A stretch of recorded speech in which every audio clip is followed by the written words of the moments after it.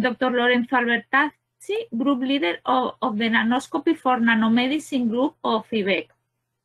Lorenzo obtained a Master in Chemistry in 2007 and a PhD in Biophysics in 2011 from Scuola Normale Superiore in Pisa, Italy. He then joined the Eindhoven University of Technology as a postdoc. In 2017, he obtained a junior group leader position in IBEC to start the Nanoscopy for Nanomedicine Group. In 2017, he obtained an ERC starting grant, and since 2018, he is also associate professor at the Eindhoven University, Department of Biomedical Engineering. Following an evaluation of IBEC's International Scientific Committee, he was promoted to senior group leader in 2019. For most of his career, he has been jumping between chemistry and biophysics. His group is now trying to combine them to achieve a molecular understanding of synthetic materials in the biological environment, using optical microscopy and nanoscopy for application, among others, in the design of targeted super-efficient cancer treatments. I thank you, Lorenzo, for being with us today, and please, the floor is yours. Thank you, Teresa, for the nice introduction and for arranging this webinar. I have to say it's my first webinar, so it's a new experience for me. It's strange to give a talk and not be able to see the audience in the face, but at the same time, it's a very nice tool to reach so many people, even during this strange time of pandemic. So in this talk, I will give an overview of the activity of our group. And as you see from my title, we try to combine two things.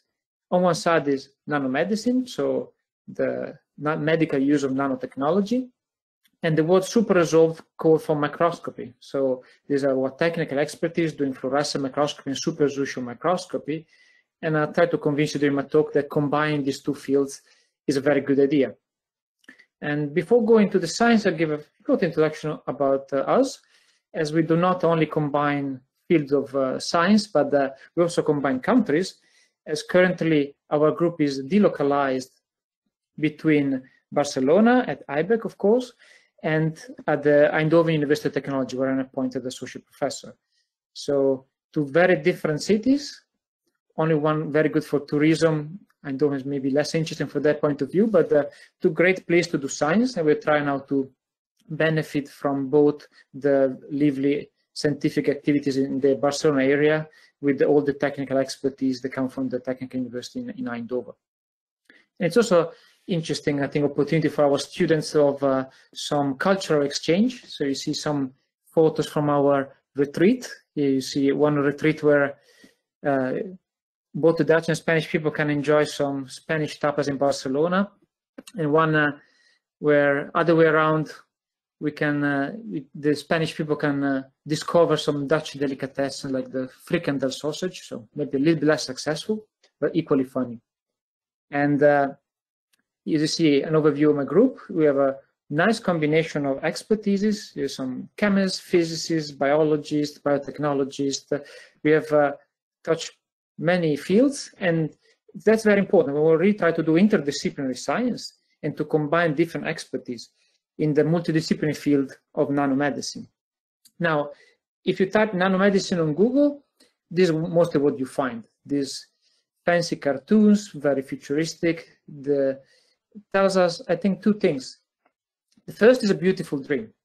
The idea of making a nanoscale device that can be injected in the body and it swims around and find something wrong, disease site, and then act doing something, for example, releasing the drug. That's been a dream in nanotechnology since the 50s, since the time of Feynman.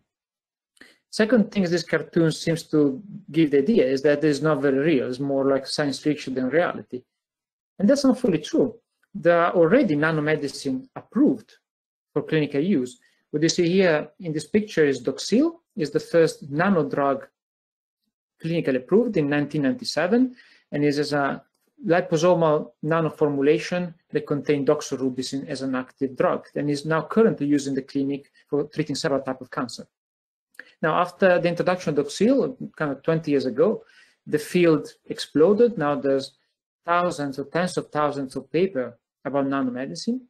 However, the clinical successes in Doxil, so the clinical translation of nanoparticles to the clinic, still very limited.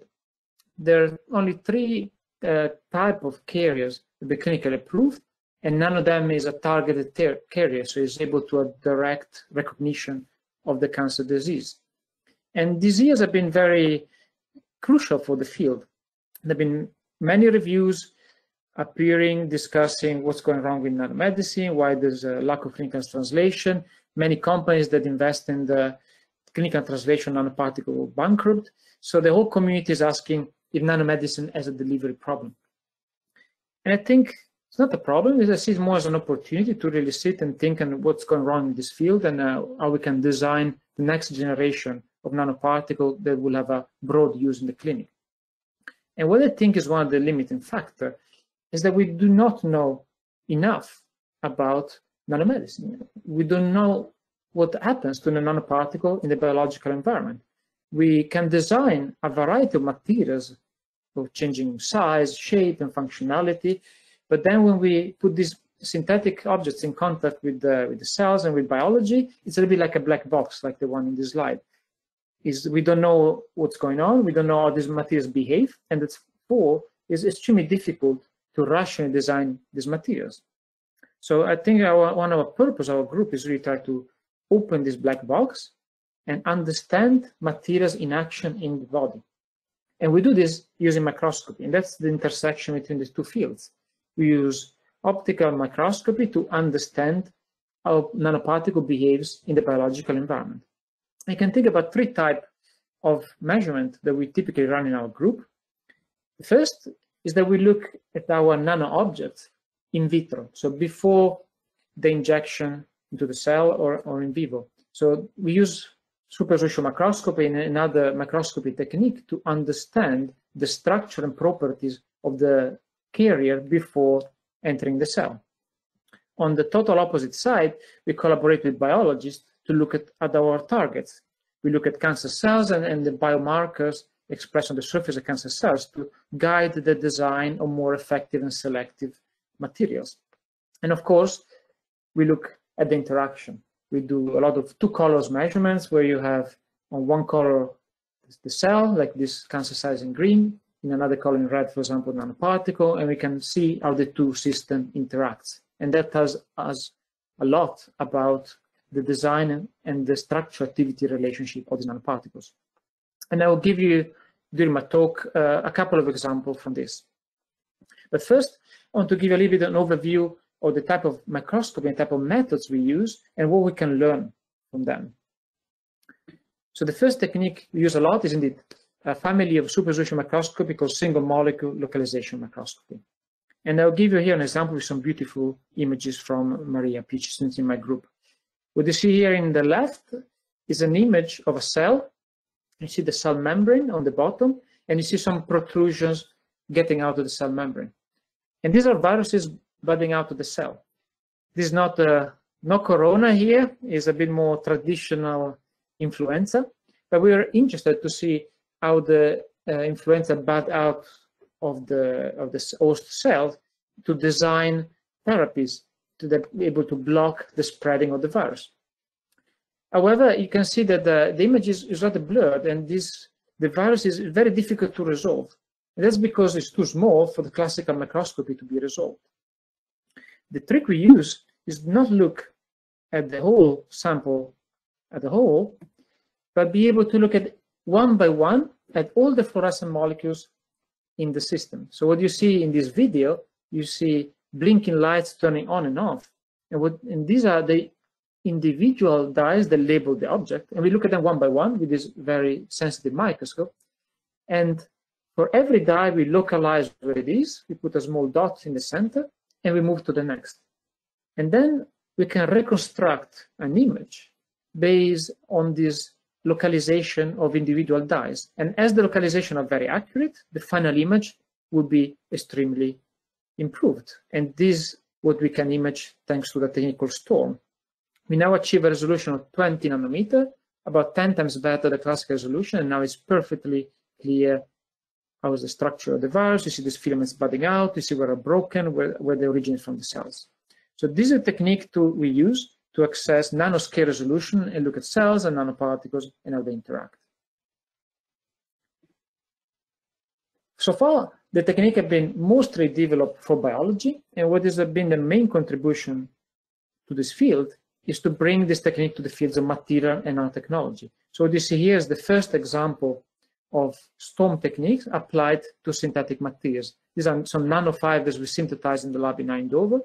And again, when you image with classical microscopy, you can see there's a fiber-like profile, but the image is very blurred, the fibers got on top of each other, it's very difficult to see the exact structure. And again, the storm will be able to achieve nanoscale resolution and look at the detail of this material with unprecedented detail. So this is the first example, the opening door of the nanoscopy to the fields of nanomedicine. And we spent quite some time in the following years to expand these methods, and we can now image almost every material used in the fields of nanomedicine: self-assembled fibers, block of polymers, polymer assemblies, crystals, inorganic particles like silica, lipid nanoparticle. And follow them, we achieve these 10, 20, 30 nanometer resolution that allow us to look at this material with, let's say, new eyes. This is mostly done in vitro, but you can also look at the materials inside the cell with the same technique. So what you see here is a two-color storm measurement, where in green is labeled a cancer cell and ill cells, and in particular stain the membrane of the cell. While in red, we stain some polystyrene nanoparticle. They're around 200 nanometer in size, so beyond the diffraction limit, so impossible to solve with the classical microscope. Indeed, you see that there are some red spots inside, so the particles have internalized inside the cell, but it's very difficult to resolve exactly where single particles are and where they localize in the cell. And again, you know the trick, press a button and a super resolution image appear, and we can now have much better view on the localization of particles. We can really zoom in, see individual nanoparticles. You see they're inside the cell. The right part is inside the cell, the left is outside. We can measure their size, indeed we correctly assign the size of 200 nanometers inside the cell. And we can start to look at the interaction between the cells and nanoparticles. Here you see a nanoparticle being internalized by a cell. You see the cells protruding the membrane and grabbing the nanoparticle to be internalized. So to some extent, it's not the particle that entered the cell, it's the cells that eat the nanoparticle because they find it tasty and interesting enough. So it already gives some information on how to design your particle to be internalized more effectively.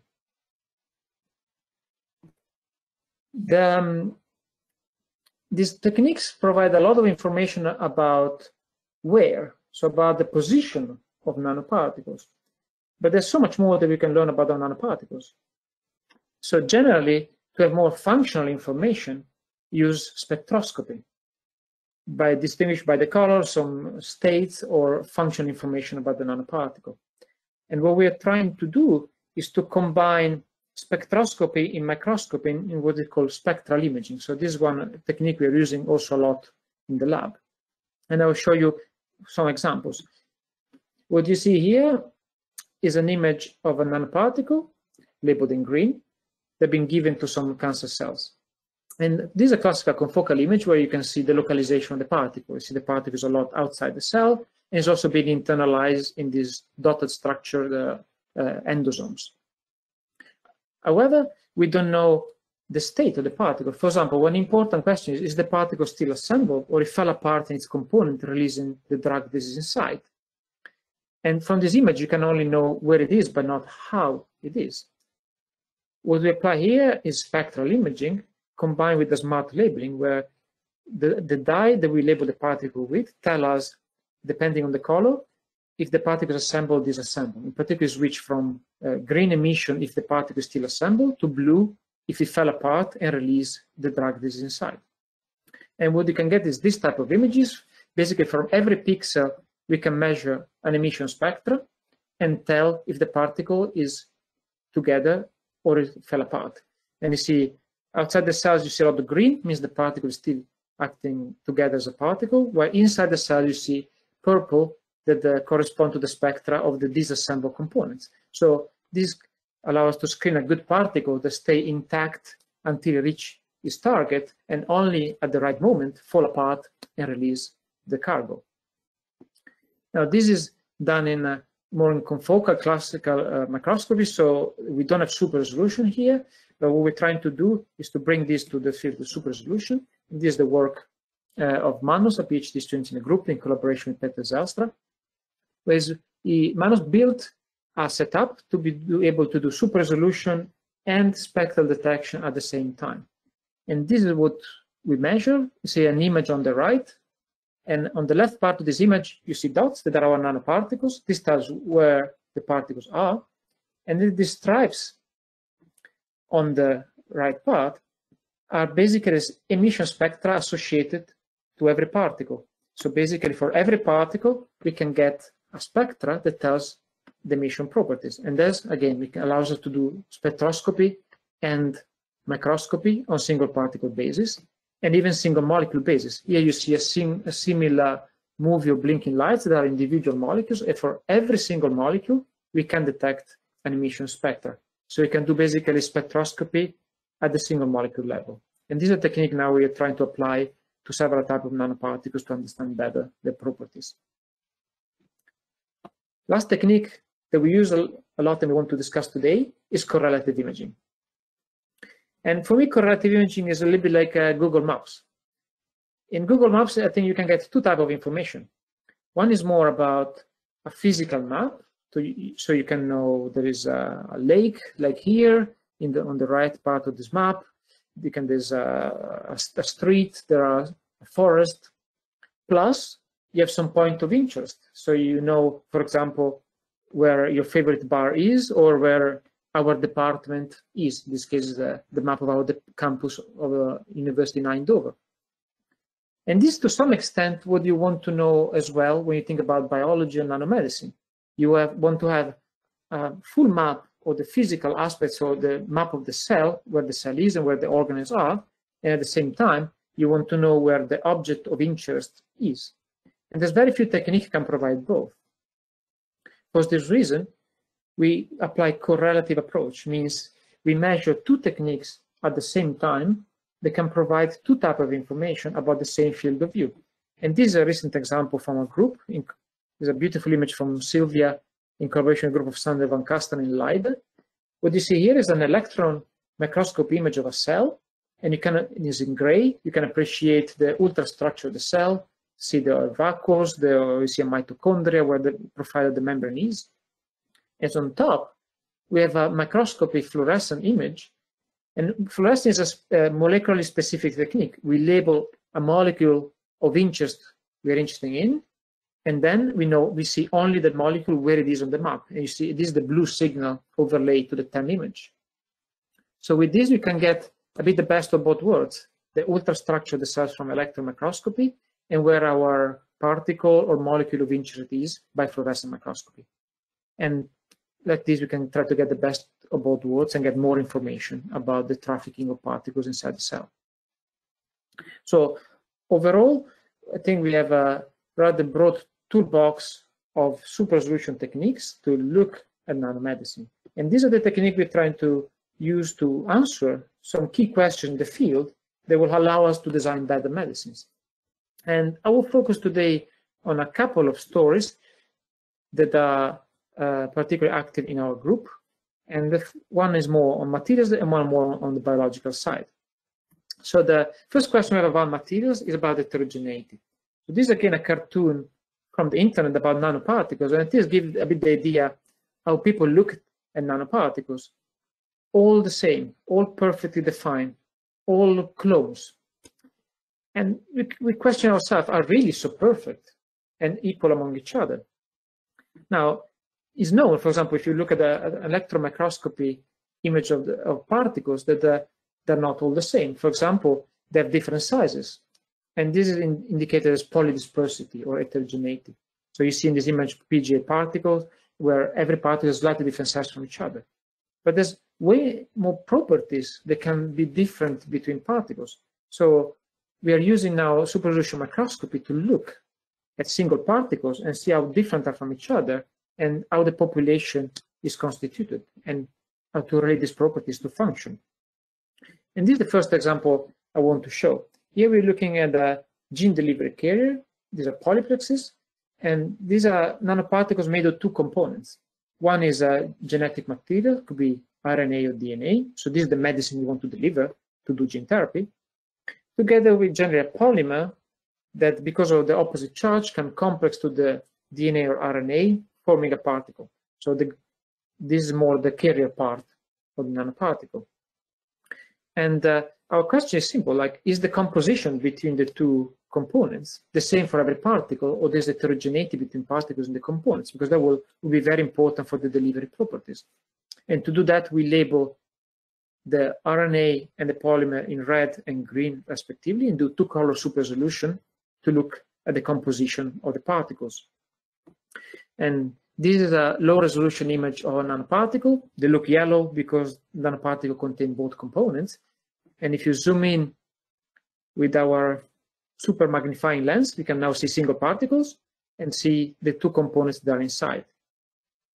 And what we did is, for many types of formulation, here you see for formulation changing the ratio between the two components, we can measure several parameters per particle. We can measure the size of every single particle and the amount of the RNA and on the cationic polymer. So this, for every particle, we can get all this information and compare particle by particle to look at the heterogeneity. There's a lot of data in this slide. I will not go to the details. You can ask if you're interested. I just want to show you this graph. In this graph, we are plotting the amounts of the two components of the polymer on the x-axis and on the RNA on the y-axis. And every dot you see here is a particle. And this shows how broad is the population we get. So you see particles with the bottom left, they have a little amount of both components, particles that more of both. And then in colors, you see their size. That also changes particle by particle. So this really gives you an idea how dispersed in properties our batches of nanomedicine. And these, some of these type of materials are already used in the clinic. And you can think about some of these particles, because of the properties, will be very effective and maybe do all the therapeutic job. And some others, that because of the properties are unfavored, they will do nothing or even generate toxicity. So I think it's our job as nanotechnologists to understand in this diagram which particles are the good ones and make 100% of them. And second example I want to discuss with you today is about functionality. Like, it's a common approach in nanomedicine to functionalize nanoparticles with proteins as targeting ligands, for example, antibodies. And these antibodies will have to recognize a biomarker on the surface of the cancer cells and trigger the selective accumulation of the nanoparticle in the tumor. And here we start with a very simple question. If you functionalize the particle with proteins, how many there are, and how many are distributed, and how many are active?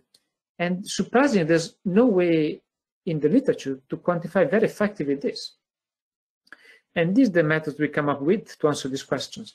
We design a probe that is made of the targeting epitope for the protein, the ball you see there, attached with the DNA sequences. So what will happen is every functional protein, and only the functional ones, will be able to bind and fish from the solution one of these probes. Then we can add a complementary DNA sequence with a dye that will bind reversibly to the DNA anchored on the particle. And this technique is called DNA paint. Basically, every time a dye binds to the complementary DNA, we will see a single molecule, we localize, and we use the same super resolution trick I mentioned before. And we counting the events, also called Q-paint, will allow us to tell how many functional ligands are on the surface of particles. And this is a typical image we get. You see in green the center of the particles, and in red every single dot is one binding event, so correspond to one targeting ligand present on the surface of the particle. As you see in the negative control, where there's a wrong hybridization sequence, the signal is almost absent, indicating what we see is actually specific and exactly what we want to see. And an interesting feature is that we can do this for many targeting ligands on the surface, and so we can do multicolor imaging with a trick. Here we do multicolor not by different physical colors, different wavelengths, by using different DNA sequences. So basically, we tag every molecule of interest with a specific DNA sequence, and then we can address separately using my microfluidic device. So basically, we first look at the DNA sequence number 1 and get an image, then DNA sequence number 2, 3, 4, and we can go ahead as many as we want, because there's an infinite number of DNA sequences you can code. And these have been used here, for example, to map the presence of antibodies on the surface of a particle to different antibodies. It can be spatially resolved and counted. And then also here you see that every particle has a different distribution, a different number of targeting ligands. And this indeed is one of the output of this work, that there's a significant heterogeneity between particles, also in the presence of targeting ligands. So you see by eye in the image that the particles are more or less the same size. There's indeed a 5–10% dispersed in size. However, you see much more signal coming from some particles, while other particles seem to have much less events. So it means that they have much less targeting ligands on their surface. And indeed, if you look at the population, you see the graph on the bottom right, you see there's a very big heterogeneity in the amount of targeting ligands. So we have particles with only 100 or 200 ligands and particles with 5 or 10 times more. And also in this case, you can imagine that the particle with 100 or with 1,000 ligands will behave completely different in interaction with the cells. So there's not so much heterogeneity in size in this case, but the big polydispersity in functionality. And this is also true between particles, but also within particles. So here you see two examples. On the top, there's a particle where the ligands are distributed rather homogeneously on the surface, while on the bottom one, because of some imperfection in the synthesis, you have some patches, some cluster of antibodies, and that's, of course, will also change the ability to target it, because there are areas with high density and low density in the same particle. So there's two types of heterogeneity, interparticle, but also intraparticle, and they are coexistence of homogeneous and patchy particles. So as a take-home message for this part, I think we should really look at the materials we produce more as a population, where every particle is a bit different from each other, and we should understand if this heterogeneity is good or bad. Is not obvious that is a negative thing, because also the cells you target are heterogeneous. The biology has a lot of heterogeneous phenomena, so maybe we want our particle to be a bit different from each other to target a broader population of cells, but for sure we want to understand it and control it. And that, I think, is one of the next challenges in this field. And in the last part of my talk, I will discuss more of a biological type of measurement we do. And this is in the field of targeting. So there's an idea in the field that to achieve selective delivery of the nanoparticle with the drugs to cancer cells, you should functionalize them with some ligands that recognize a marker on the surface of cancer cells. But often there's a bit of a too simplistic idea. Because one of the ideas is that this biomarker that you see here only on the black cells is 100% and highly expressed on the cancer, and is never expressed in the healthy cells.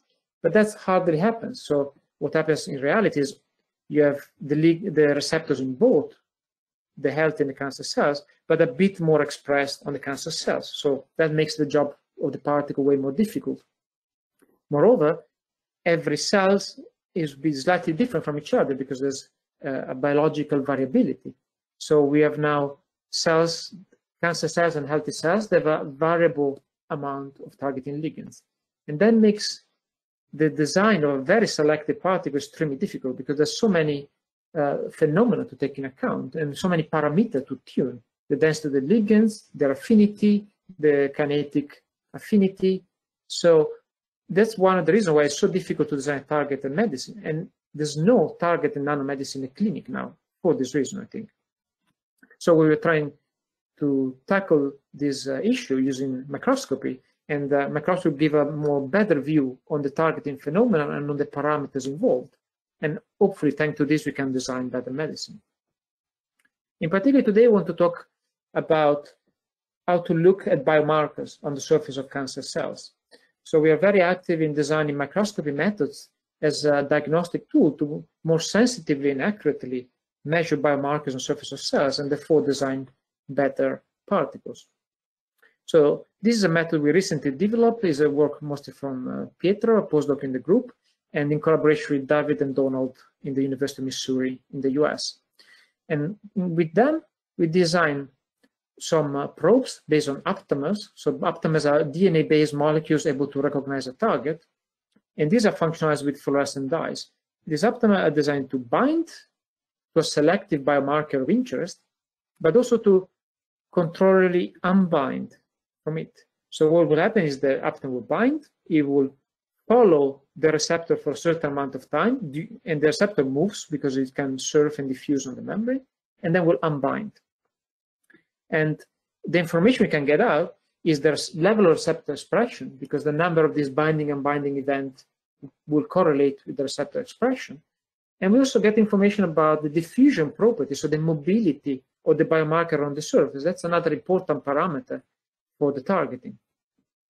So for this, and this is the work done mostly by the collaborator, we design the specific probes for this technique.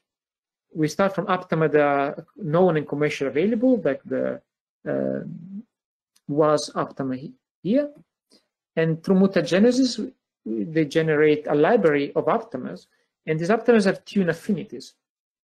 And we have aptamers with a higher affinity that we use for follow the receptors for longer time, so obtain longer trajectories, or with lower affinity, and that will give more events because it will bind and unbind more frequently and allow us to measure the expression level of the receptor more accurately. And this is the type of data we generate. What you see here is a cell.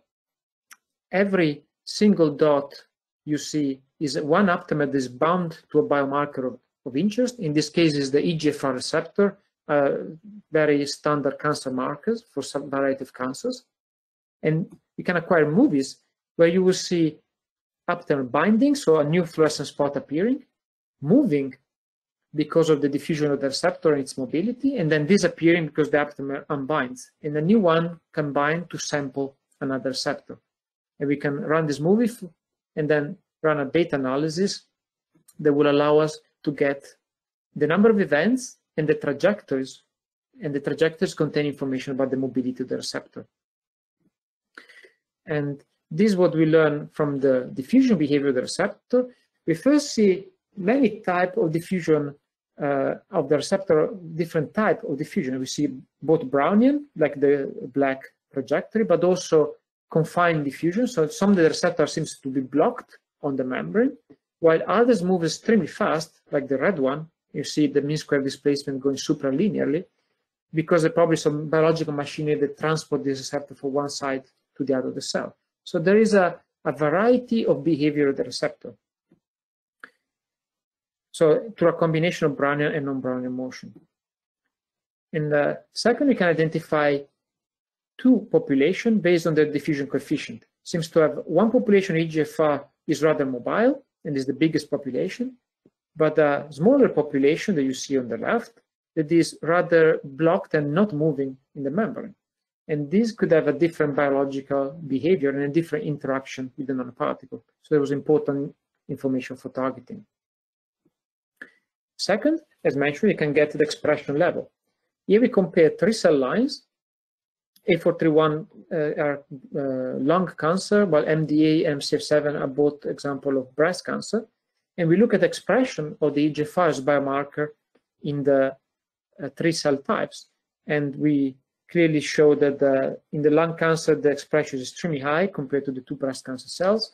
And the MDA, the intermediate expression, while MCF7 are completely negative for this biomarker. And it's, of course, very important to design a targeted particle. It will be useless to target EGFR if you have an MCF7 type of cell, where it seems a very good idea for the A431. And finally, I want to show how this information can be combined.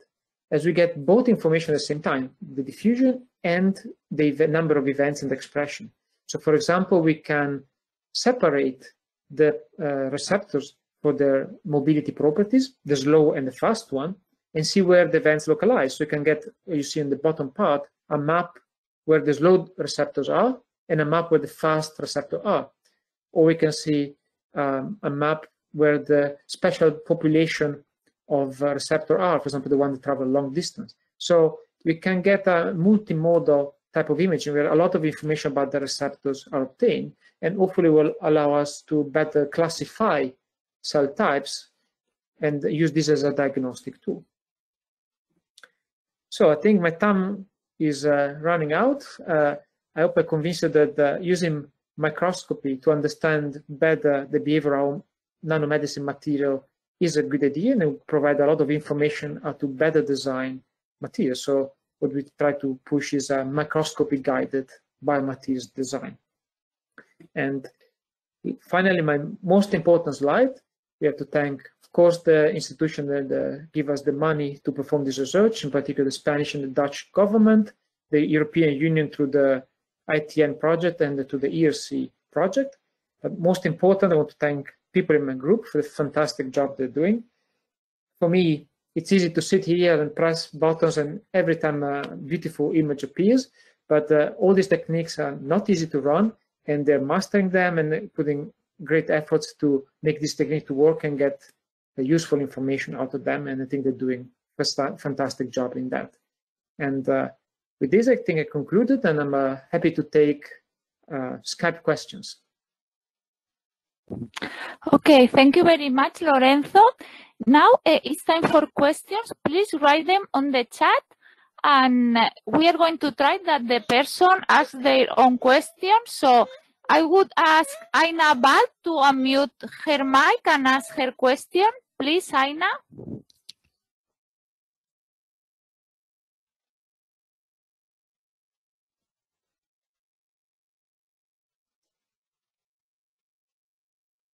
Aina Abad.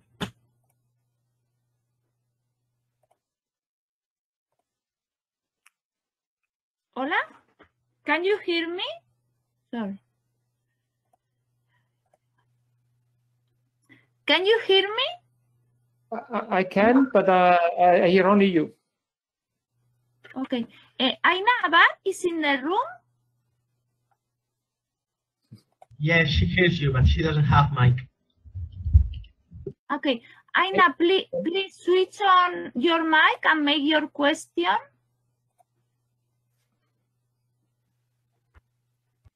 Teresa, she wrote that she doesn't have a mic. She's writing on the chat. You can see. Okay, okay. So I will read the Maybe question. You can read it.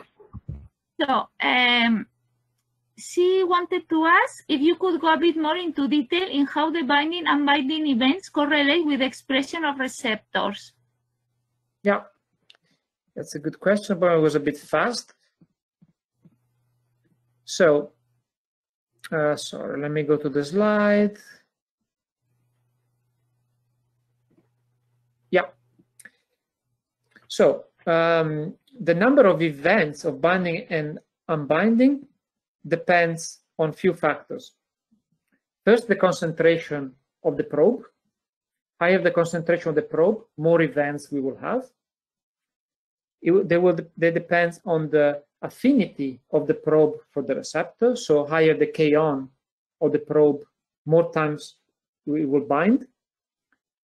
And lastly, on the number of receptors on the membrane.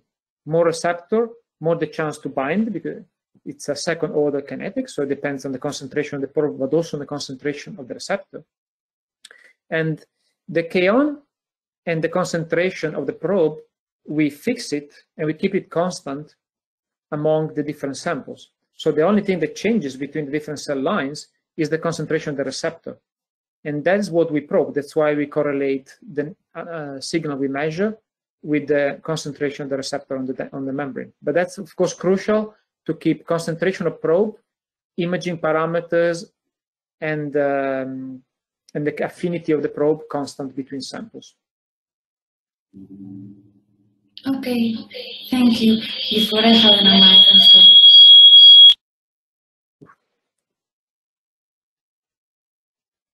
Okay, thank you. And now we go to Enrico Almici. Enrico, please.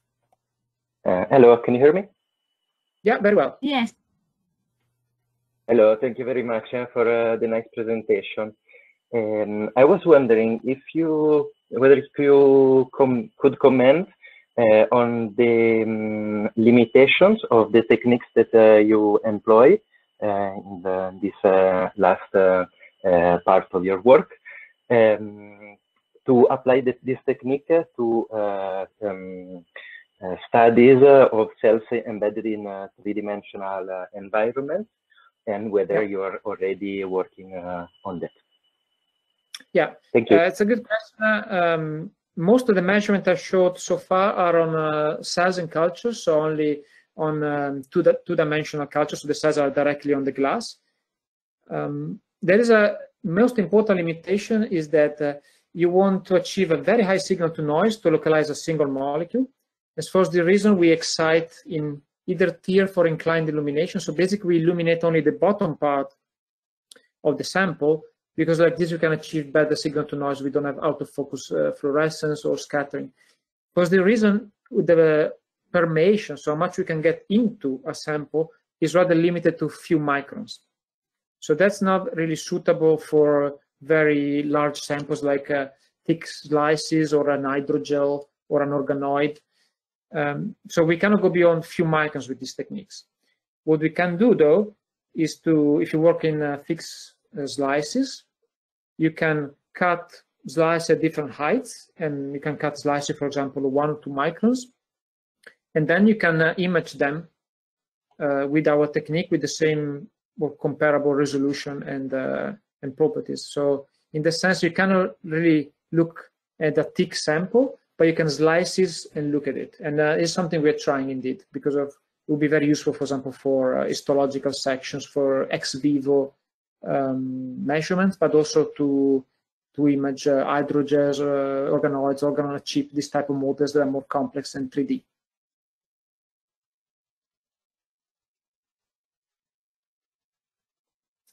Okay, does that answer the question? So, thank you. He says thank you. Okay. Okay.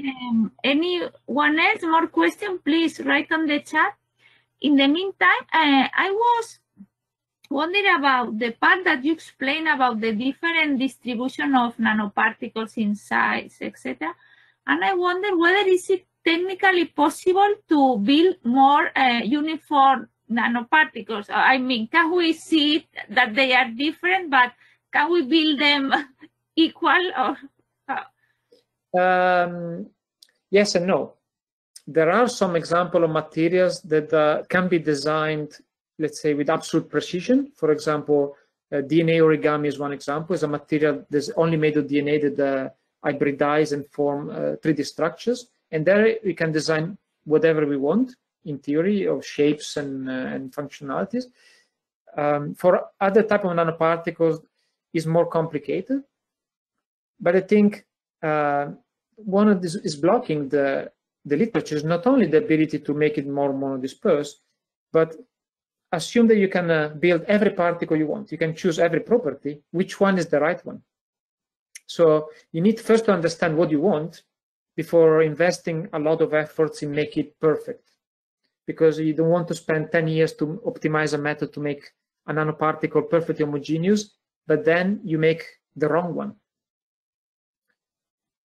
And this is also correlated to the fact that we are not sure if it's better to make them monodispersed. So this is the first time we start to see this heterogeneity, and we are investigating what's the consequence, if it's good or making the particle worse in their behavior. So there's still a lot of, let's say, fundamental research to do on this to understand it. I think it would be possible. If you tell someone you have to make a particle with these properties, chemists will make it. We'll spend a lot, it will not be easy. It will be a lot of implementation. But if there's a clear goal, I think it's possible to improve. The question is, what is the clear goal you want?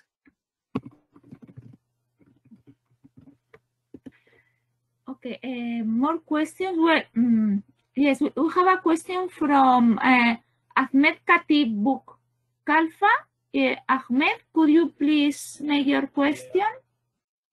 So very good talk. Thank you for the seminar. I was just wondering if, like, is there any differences when we are talking about cancer cells? Is there any different approaches for a cancer type in particular, or all the cancer cells are like have the same approach you studied in this seminar? Thank you. Yeah, thanks for the question. Let me take it a bit more general. The methods we develop can be applied to any cells. For example, this Aptam method, we use it for lung and breast, but there's no big difference into apply the methods for another cell type. We have some type of cancer we more focus on in our group because we want to, at some point, to focus and get biological expertise. So we mostly focus on breast and prostate cancer, but in principle, the methods are generally applicable. For the therapy, that's a completely different story. I think the idea that you have one medicine, drug or nanomedicine, whatever it is, that will cure all the type of cancer, I think is unreasonable. So the one fit it all would never work. And it would be a matter to understand for the different type of cancer that have different features, what is the right approach. And I think in some cases, nanomedicine will really help. And in some other cases, it would be better to give traditional chemotherapy or immunotherapy or something else. So I think there's a big field now is personalized medicine, try to find the right therapy for the right patient. And that's, I think, where we should go look in the future in terms of therapy. But for the methods, I think our methods are rather general. Okay, thank you very much. Thank you. Thank you. Anyone else? Now, okay, we have Monica Panarraga. Please, Monica. Hello, can you hear me? Yeah. Hello. And I was wondering, how do you get your cells in focus when you do this beautiful scanning on your receptors? Is it a real cell or is it a membrane that you have somehow produced? Thank you. So the cells, this is a monolayer of cells, so they're just growing directly on glass. And as we're interested in the receptors on the membrane, we generally look at in TIRF, so total internal reflection illumination. It means that we illuminate only the very, very bottom of the cells, only the first 100 to 200 nanometer. So we basically look only at the basal membrane with this illumination. And that fits very well the membrane receptor because we look only, basically almost only at the membrane, ignoring the rest of the cell. And this makes us higher signal to noise, and it's easy to focus because you focus on the basal membrane of the cell. If the cell is in a 3D environment or you're interested in the apical membrane, that's indeed more complex to find the right focus. Thank you.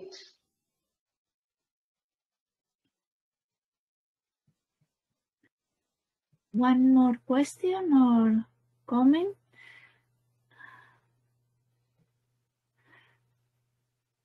Well, in the meantime, I take the opportunity to ask you because, Lorenzo, you're a very young scientist. You have been very successful in the last year, and you have been able to combine different fields while at the same time starting a family. So I wonder if you can, I don't know, because there are many young people also in the audience, and I think that it is important to start stressing that scientists have a personal life and they have their ins and outs. I don't know, so maybe if you can comment on or give some advice to the audience, or I don't know how is about your personal experience. And oh, well, that's a very difficult question.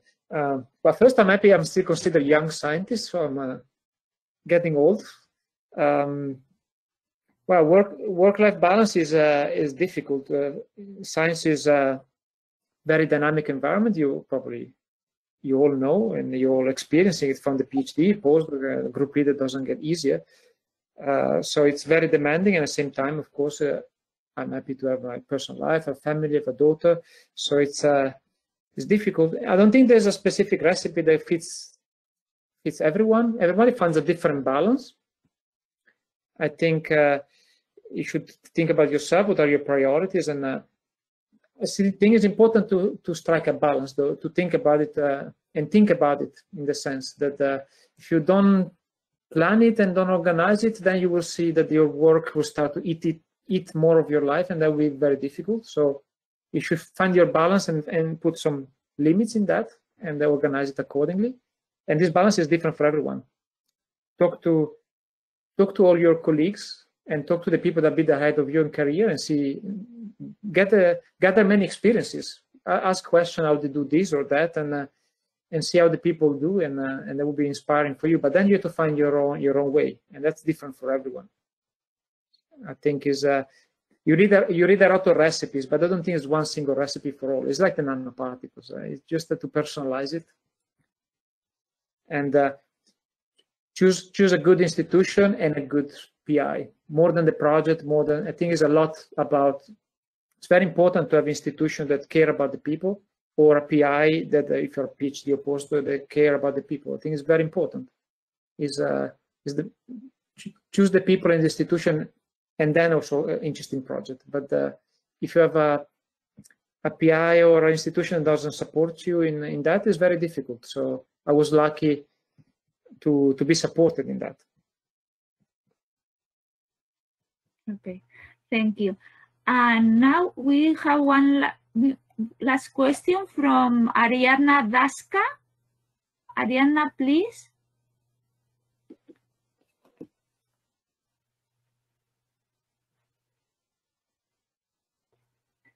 Ariadna Daska, I don't know, maybe she doesn't have a mic. Ariadna, let me see.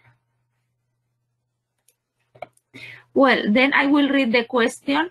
When nanoparticles enter the body, they can be limited, for example, by proteins if they bind to them.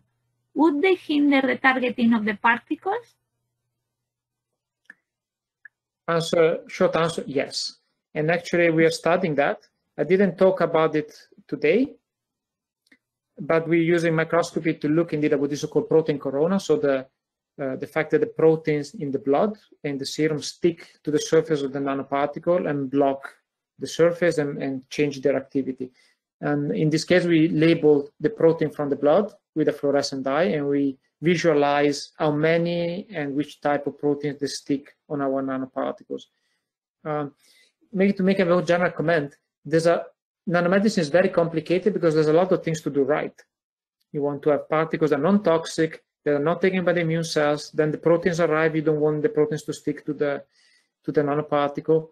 So you want to pass all this barrier issue to get out of the blood into the tissue, to reach the cancer cells, and only there release the drug. So there's a lot of aspects that all have to be checked, and that's make it very difficult. In our group, we try to look at all of them or most of them, and yeah, it's still challenging because you have to do all right. And protein corona and protein absorption is one of the things you have to do well. But we are looking at that. I can, if you write me, I can send you our work on that. We can ask questions more in detail.